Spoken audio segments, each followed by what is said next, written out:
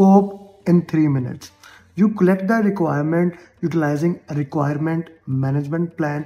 You have techniques like brainstorming, expert judgment, focus group, context diagram, facilitated workshop, observation, prototype, value stream mapping. All these techniques are utilized to collect the requirement. Once you have requirement, you put into requirement traceability matrix, which will trace the requirement from the origin till today. What is the reason of the requirement, who required it, every single thing, a very big document. And you will also categorize the requirement documentation that will categorize the requirement as a functional, non-functional, quality, etc.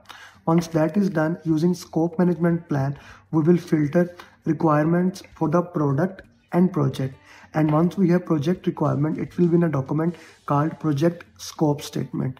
Once project scope statement is ready with us, we use decomposition technique to divide the deliverable into small manageable parts.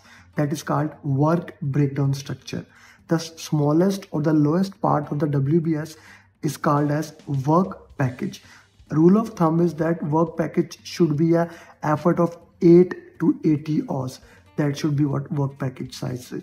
The highest part on the WBS is called control account, where management take part, and any level in between can be called as planning package. So highest control account, then planning package, the smallest one work package. So in order to understand WBS, we have WBS dictionary, and the number that we use to assign WBS is called code of account.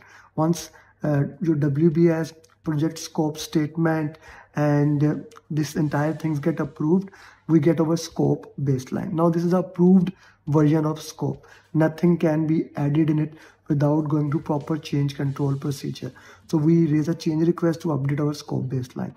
If a customer try to add something without going to change control procedure, that is called scope creep, which is not allowed in the project management. And secondly, if you give more than what is added in the scope, that is called gold plating. Again, that is also not allowed.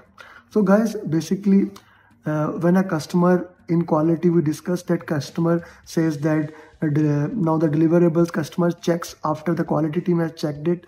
Once the customer checked those verified deliverables, which was checked by quality team in the start, now customer check in validate scope.